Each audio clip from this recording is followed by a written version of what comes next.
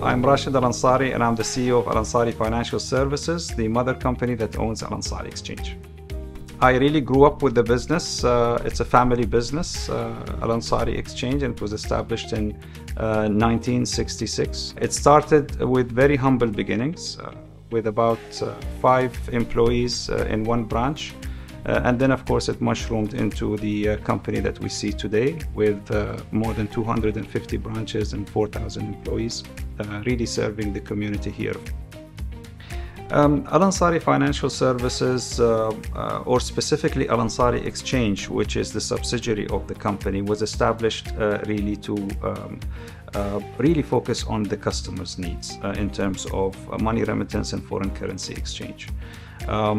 It's really our aim to put the customer at the center of every decision we take, and build the infrastructure around the need of the customer. And that has historically been the key success for the company. Technology has always played a very important role in the growth and the journey of the company.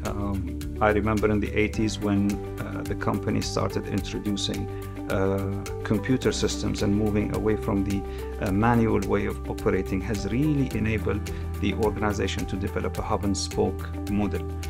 This later on developed into providing a mobile app and other digital channels such as the kiosks and the web portal as well, to make that journey even more seamless for our consumers. This has really mushroomed after the pandemic. The consumers really latched on into our specifically the mobile app service, and we never looked back after that. I remember that pre-pandemic we had only about maybe less than 2% of our remittance transactions were taking place through the mobile app. Post-pandemic that grew to 15%, and currently it's 20% and growing. These are amazing numbers in that short span of time. We are extremely proud the way that the consumers has interacted and perceived our mobile app specifically.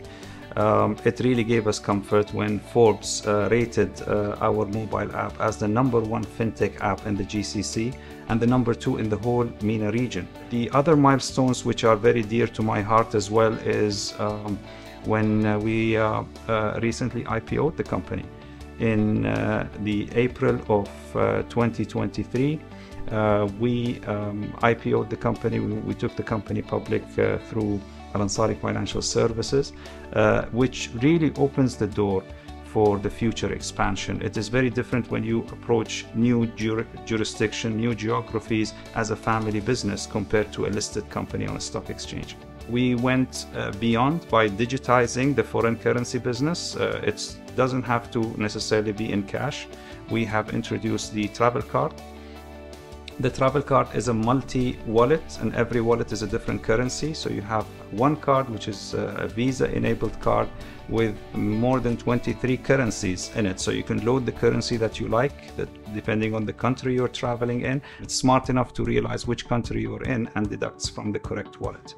We have great plans for the future of the company. In terms of geographical expansion, of course, we have great ambitions. We are currently in Kuwait. And we have plans to enter the Omani market as well, and other GCCs in general. Dubai is very unique in every aspect, other than the demographic mix and how it has enriched the fabric of society here and made it very unique. There is also uniqueness in terms of the infrastructure that was built, the amount of tourists or tourism attractions that was built. All this clubbed with how the government is running the city as a company, where there are people responsible for the quality of life, where people are looking at every aspect, from the people's experiences and how you can enrich that.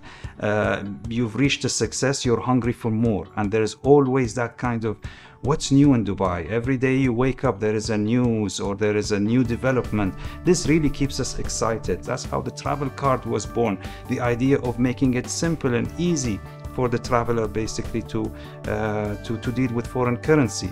It's a very innovative idea. It comes from an innovative city with really unique talents that enable that innovation. And I think this is something that's very unique about City of Dubai and the UAE in general.